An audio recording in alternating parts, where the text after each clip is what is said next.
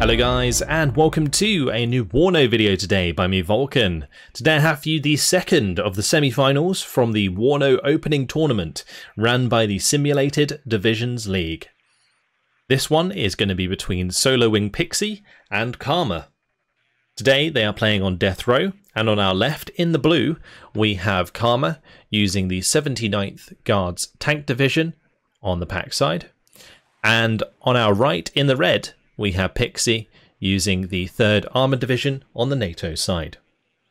So I have kept the map orientation the same way round as the previous game, just so I didn't confuse you guys, but then the colours have changed sides, so that might be a little bit confusing. And also, more than that, Pact is blue and NATO is red, so that's also quite something. Regardless, we're going to be looking at these two titans clashing today. Karma had an awesome game against Greyhound in the previous one, so I'm hoping to see another one here today. That was probably one of the best games so far that I've seen of WARNO, so definitely go check that out if you missed it. That was Karma versus Greyhound. Karma winning out, of course, to get to the semi-final here.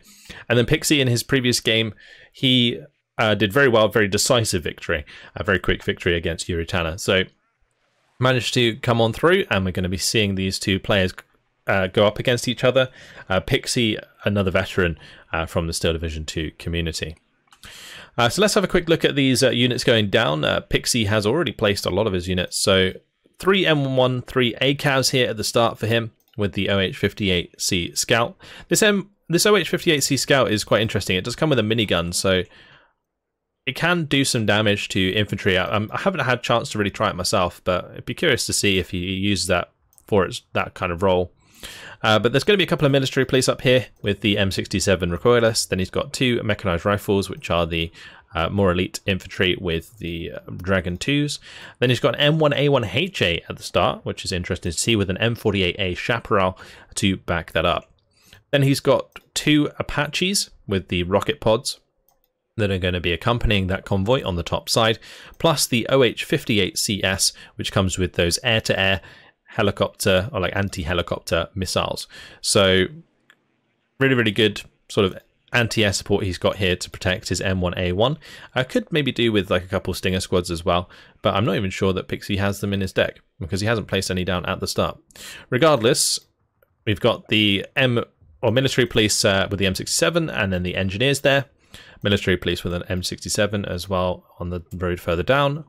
He is going to still be relying on these command jeeps. There's one in the town at the back, and he's going to be sending one probably to Echo early on, and then 1 military police going to be hanging around on the bottom road to prevent any fast flanks at the start.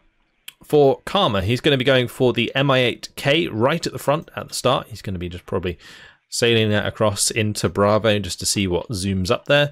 He's got a BRM for the one top side.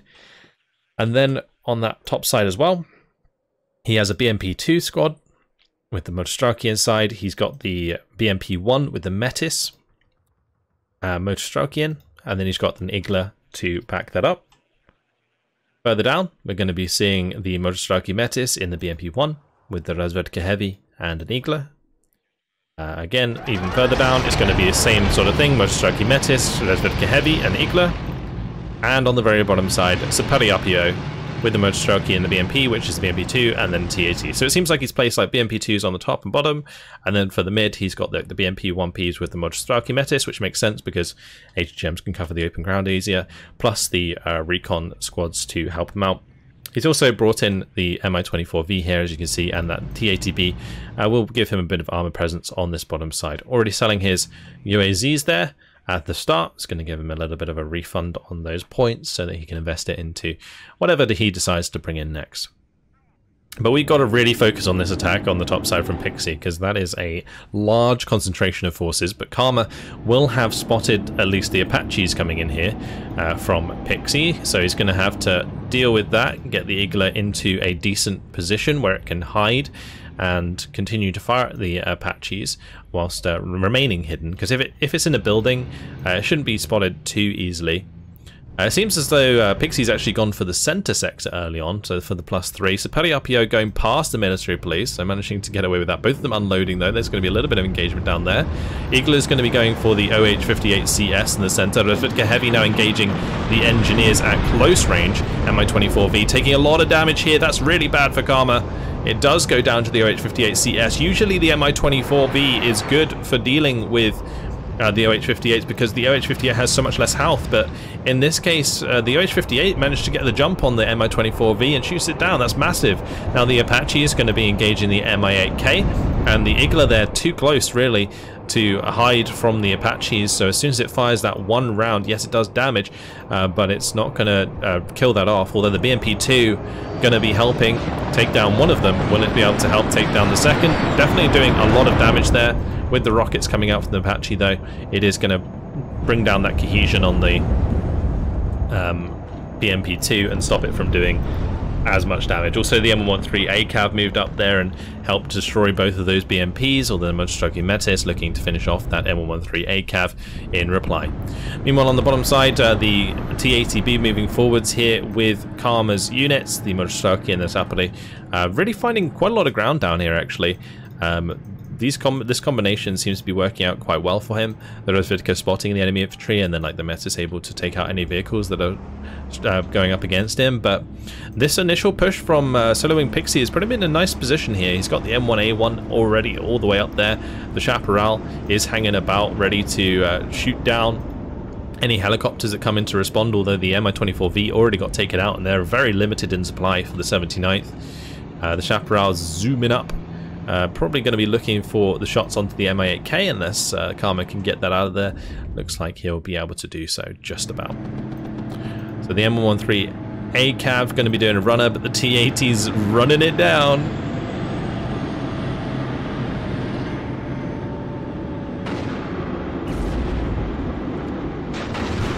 And goodbye M113.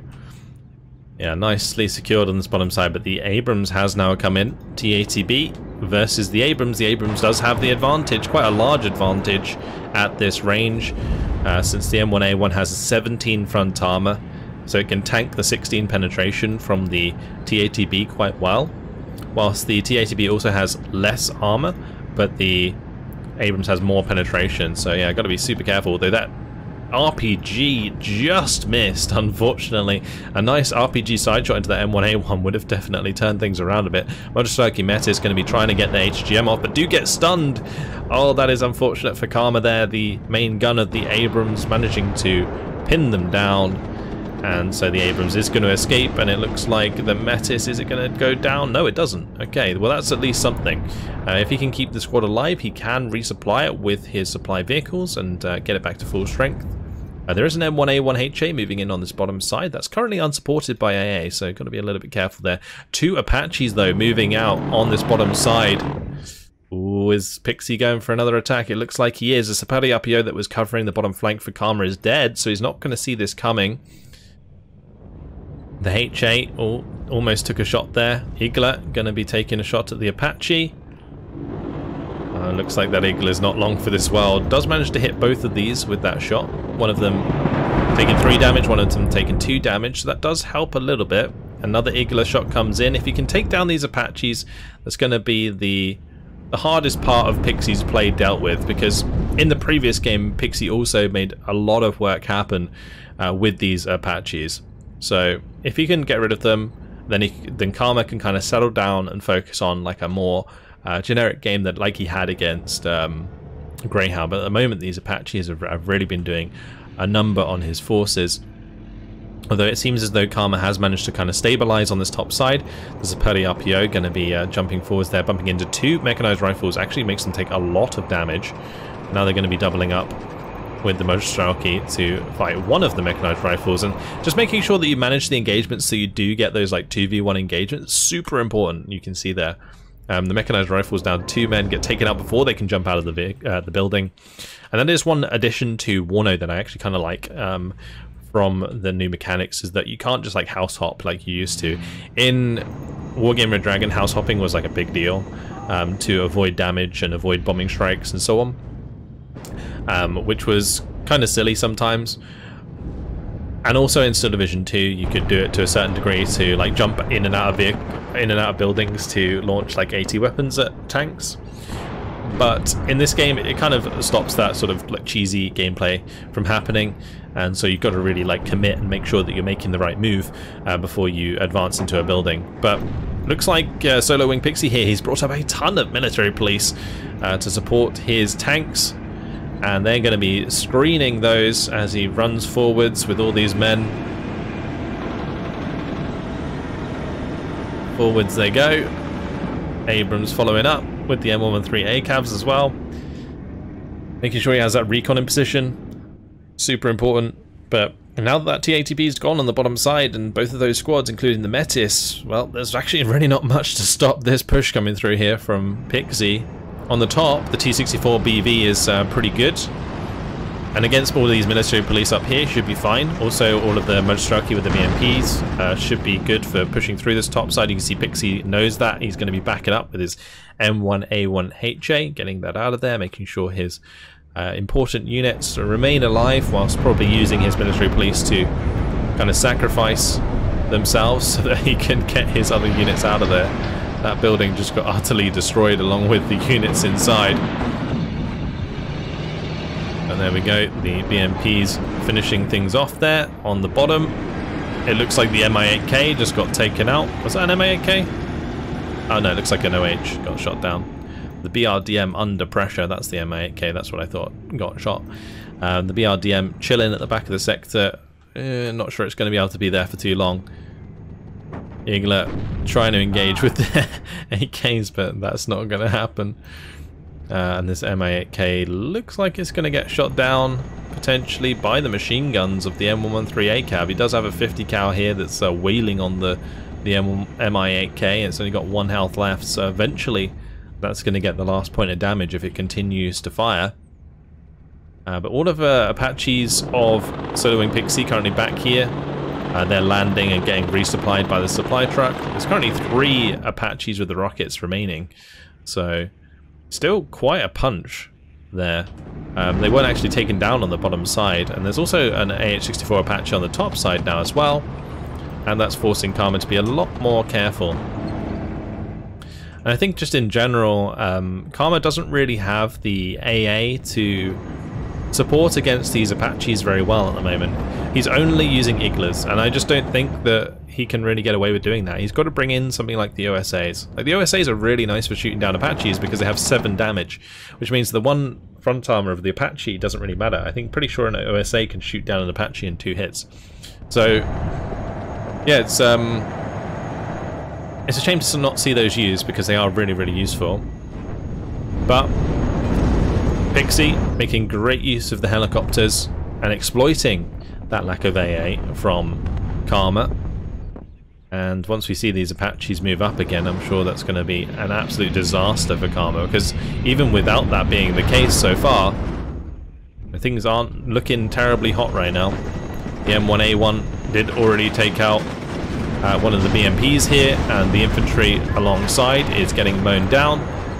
The TATB there going to be coming under fire soon from the M1A1 as well, and again the TATB just really not going to match up very well against an M1A1 Abrams, that's for sure.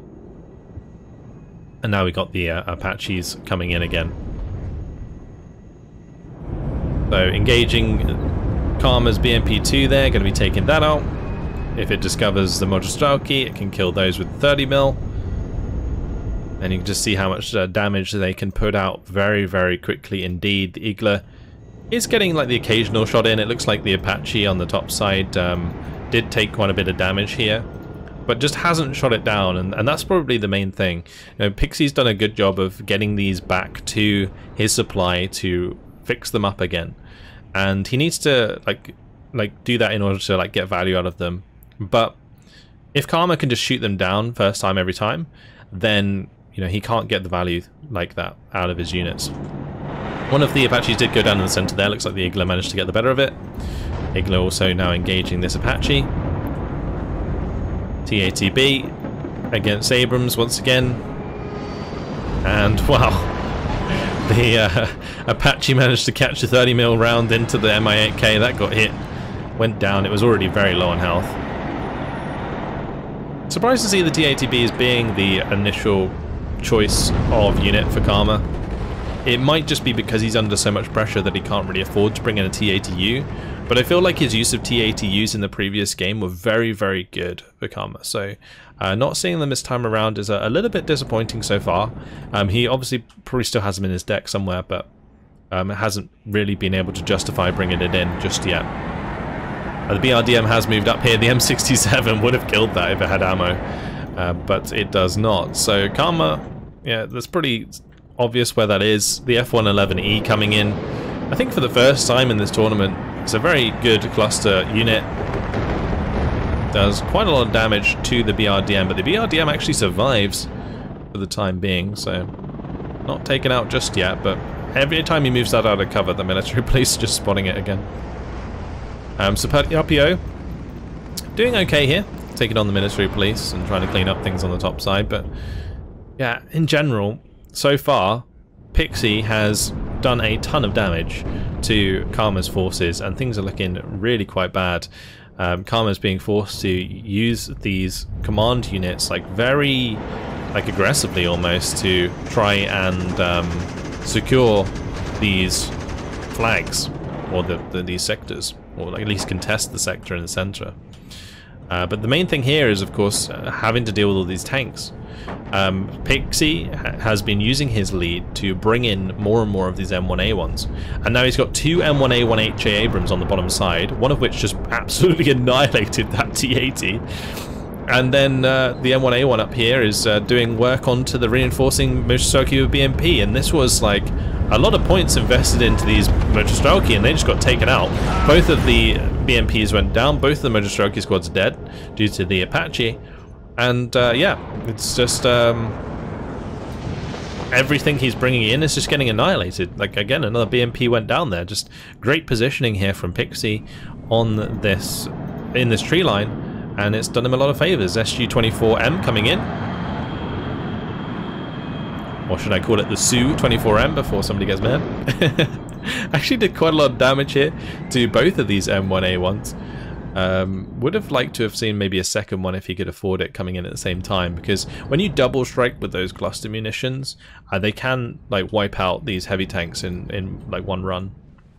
Well, technically 2 runs, but if you bring them in tandem, then they will just kill them very, very quickly indeed. So another SU-24 coming in. This one actually going for this Abrams instead. It's already low on health, so this might actually finish the job if it lands correctly.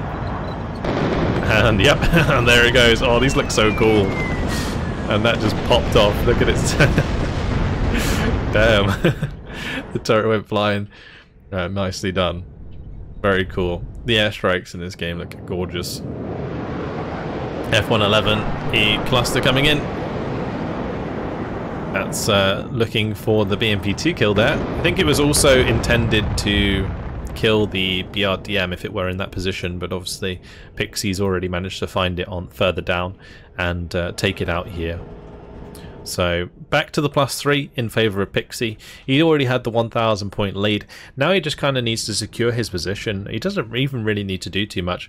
He could very easily push into Charlie right now, because he's taken out so many of those reinforcing units, and if Pixy realized that was the case, he can obviously just charge forwards with everything he has, especially since now he's completely fixed up his M1A1s with the M35 supply. SU-24 coming in again with those cluster munitions. Is that going to get the job done? It does do damage again, but it's just going to get fixed up. This is why it's very, very important in WARNO to actually kill things in the first engagement and not let them take damage and then get resupplied, because supply in this game allows you to repair units, unlike in Steel Division, where if a unit got damaged on the field, it would remain damaged until it got killed, or just for the rest of the game. So yeah, super important that you do make sure that you keep your units alive, but also make sure that if you're engaging an enemy unit that you kill it and you don't let it get away with low health. So SU-24 coming in again, both players now relying on these cluster bombers. At least we get to see the airstrikes every time, and they look really, really freaking awesome.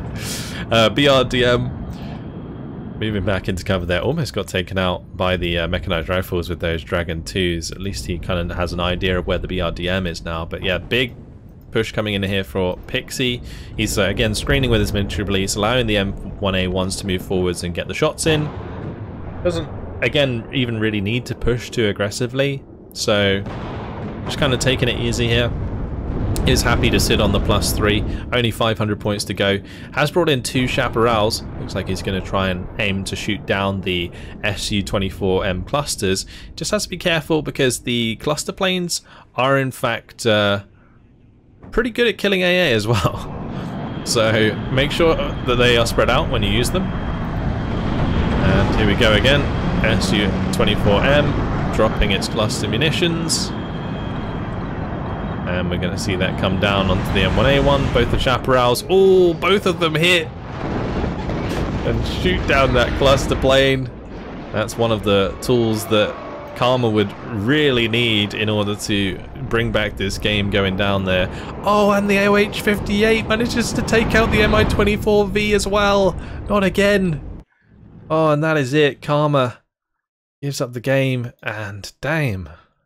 Oh, that was brutal. Soloing Pixy winning the game with the 4,565 kills to 1,745 losses. What a decisive victory from Soloing Pixy. Very, very nicely done. I didn't expect Karma to go down so easy. Of course, Karma really trying his best there, but I just feel like it got to a point, like a cliff edge, where Pixy just had an enormous amount of points lead across the map. Like having those Abrams on the field and then there being like no T-80Us on the opposite side makes things so difficult. I would have also liked to have seen more of the Metis squads being used as opposed to like the BMP2s with the Mochistraki BMP, because the Mochistraki Metis can also help deal with the abundance of armor that can be brought in at the moment in the game. So yeah, it was unfortunate that this happened the way it did. Karma losing his Mi-24V to the first OH was really hard because it meant that he didn't have the helicopter he needed to take down the Apaches quicker, and therefore the Apaches got a lot of damage done on the top side. And it just, every single attack that Pixy made, that just cascaded into a big advantage that he managed to just hold on to for the rest of the game. There was no real back and forth. It was more just Pixy making plays and then like Karma getting beat by it. And it was tough to watch, but an awesome game and a very decisive game from Pixy, with not too much like cheese really going on. Obviously, Apaches are very strong at the moment and a little underpriced. I say a little, very underpriced, but of course that will be changed. This is of course early access, and these players both know that going in. So yeah. Anyway, M67s getting those BMP kills, always nice. Plays themselves off massively. The Strela 10M as well there. From that military police. This OH-58 CS, what an absolute champion, took down 2 of the Mi-24Vs. The reason that this is so crazy is because not only do the Mi-24Vs have more health, they also have armor. So it takes 3 hits from the OH-58 CS to shoot one down, to shoot one of the Mi-24s down.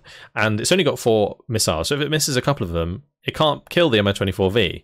The Mi-24V only needs to hit like 1 or 2 to shoot down an OH-58 CS. So yeah, the engagement there is like weighted so far in favor of the Mi-24V, but the micro of Pixy managed to allow him to get behind one of the Mi-24Vs, and then the second one just losing a straight up fight, which was really, really unfortunate. Military police there with the M67 taking out 3 Iglas and a T-80B and picking off the BRDM. The Apache here coming through, taking out another Igla, the 2 BMP2s on the top side. And you can see that another Apache, these rocket Apaches just absolutely ripping through the infantry there with the 30 mils and the rockets. It's just kind of hard to watch when that happens. But the M1A1 as well, just dominating, killing a T-64BV on the top side. And then like the military police killing the T-80B towards the center, and M1A1 killing another T-80B. And these T-80Bs, like I just don't think they're a good choice. They don't really have a role at the moment in the game. I think they'll be useful when there's more like medium tanks and lighter armor. Like maybe up against like a more mechanized division, it would make more sense. But up against like a heavy tank division that relies on M1A1s, the T80Bs are just like so outclassed by the M1A1s, and the T80Bs also don't really have many targets if your opponent doesn't use Bradleys. So you don't really get value out of the T80Bs at all. So relying on like a T80U that can kill like heavier targets and supporting them well with lots of AA is like super important if you're going to play Pact versus NATO at the moment. As making sure like we haven't seen OSAs at all, but they're really strong in my opinion, because not only are they like fast, but they have like really solid HE and they fire very quickly as well. So they can take down aircraft very well, but we haven't seen them at all. Like Iglas are fine. Making sure you have those is super important as well, but having something like that's the equivalent to a Chaparral in the OSA is very important. Either way, the T80B there did clean up a couple of M113s, but you can see that the tanks here aren't really getting any significant kills. The T80B killing like military police, this one killing loads of trucks, this one killing some recon units at the start. Yeah, it's nothing important, and yeah, most of the kills really just came down to kills onto Apaches. That was most of what Karma's kills were, apart from all of the military police, which are there to be expendable anyway. So yeah, great use of the NATO deck there by Pixy, and congratulations to him. He is going to be moving on to the final to fight off against Steven Seagal, and Karma's going to be dropping down to the 3rd place final to play off against Derek. So 2 more games to look forward to. Well, actually more than that, because the final is best of 3. So there we go. But that is it. Hopefully you guys have enjoyed it. Thank you very much for watching. Congratulations to Pixy. Commiserations to Karma. I will see you in the next one. Goodbye.